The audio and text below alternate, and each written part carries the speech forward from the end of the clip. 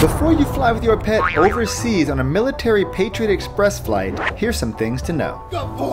You and your pets will take a military flight out of BWI or SeaTac International Airport. This is by far the cheapest way to fly your pet overseas, but pet space is limited, so book early. Sorry little bro, only 2 pets per family, unless you have an ETP. Link in the description. Hey, no wandering around, Baxter. Pets must remain in their kennel while in public terminal areas.